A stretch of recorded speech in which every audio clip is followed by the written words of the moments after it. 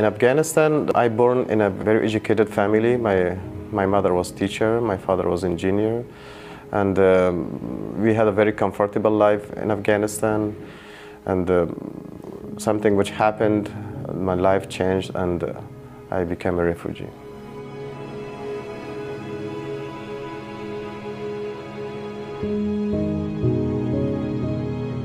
In my country, in fact, we don't only have the problem of Taliban or Al-Qaeda or ISIS, that we also have the problem of some mafia and kidnapper groups, that they are kidnapping the people, especially those who are rich, who have very comfortable life. They have money.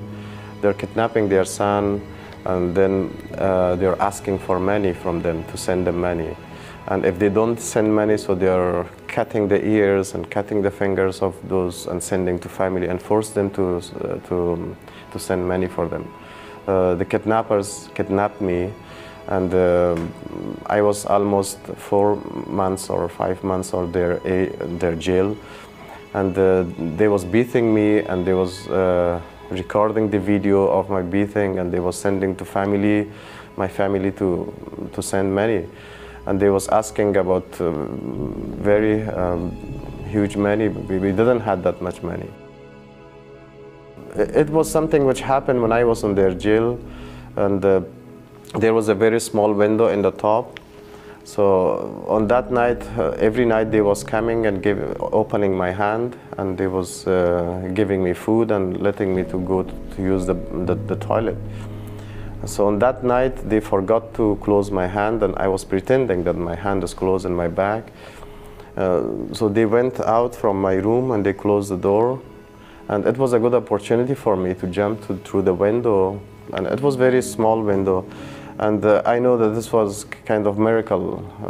God helped me on that case. And that just I entered myself through the window. And also it was 2 floors down, the window.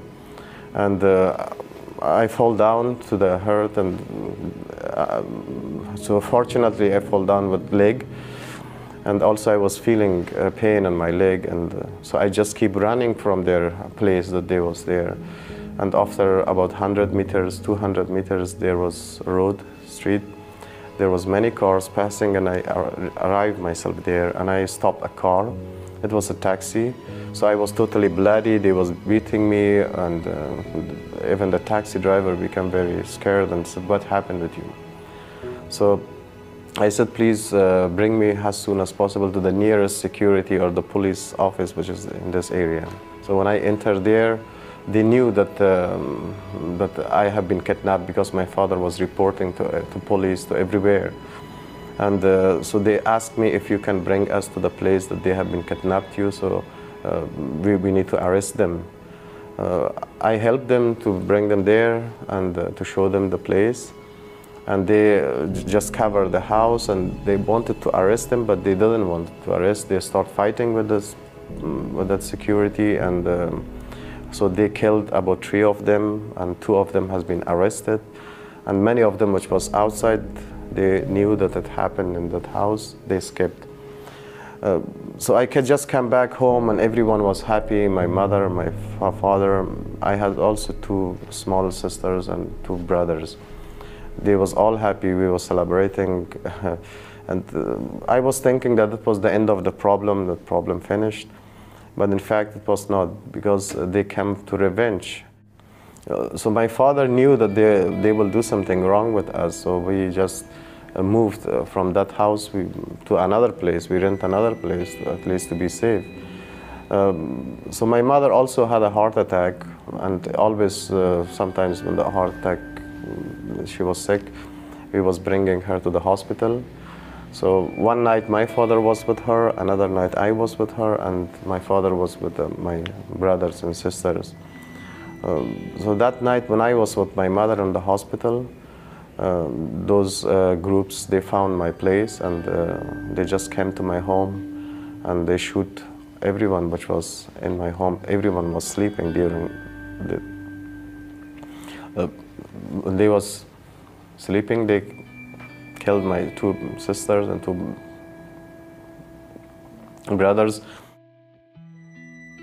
So it was daytime. In the morning, my neighbors came to hospital and they said this news to me. So the doctors didn't allow me to tell this to my mother because my mother had a heart attack. It was not good to say this, what happened in your home. So when my mother a little bit became fine, I told her that it happened. On that moment, it was one of my saddest and very bad and moment of my life that I have been, was on that moment. Just one of my friends, which was school friend, he was my classmate. So he invited me to his place. It was out of Kabul, his place, and we went there. And about 6 and 7 months we stayed there.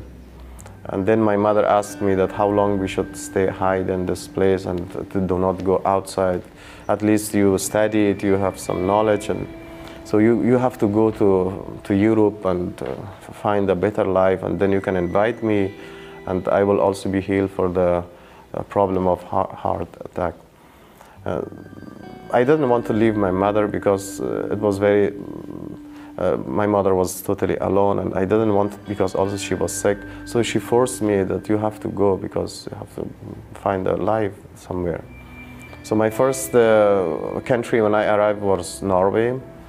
So when I arrived to Norway, on that time there was some hidden agreement between Afghanistan and Norway governor to send back all refugees to Afghanistan. So after 4 years, I thought Norway is very useless if I stay as long as it's not possible to get the documents here. And also my mother was alone in Afghanistan. I needed to invite her. But on that moment, Italy was the only country that there was, you had that chance to appeal and to ask for asylum. That's why I came to Italy and I asked for asylum here. After 6 months, when I was in Italy, also my mother died, and now I'm in Italy now, and I have 5 years protection. My experience in Italy was almost 1 year and 2 months. I had place in a center to stay, but after that they told me that your time is finished and you have to go and rent a place or find a place for yourself. So for about 4 months and 5 months I was homeless and I was walking around. It was very difficult moments of my life. I was pretending myself very alone, no families, no friends, no one was listening to me. I was going to the parks, I was crying, talking with the trees, and like a crazy. I was just imagining that I'm going to be crazy here. Fortunately, I found this Jeel Nifuma refugee center, and when I came here, I found very, very kind people. They really helped me. There were psychologists, and they start every day. They start meeting with me, and they was giving me hope. They was giving me many advices to be hopeful for the future. At least maybe God has some plan for you. So they introduced me with the artisan group. Now I'm part of the JNRC artisan group. I'm working there, and all of them are like brothers and sisters. We are eating together, we are working together, and it's very, very nice place for me here. And now I don't feel myself alone. I feel that I have a good family. God gives me another family here. My life really changed because of this center. So when I was in Afghanistan, when I was studying psychology, my hope was to be a psychologist or to be a writer or to be I had many hopes and many dreams about future. But for now, my only dream is that I don't want to be a refugee forever.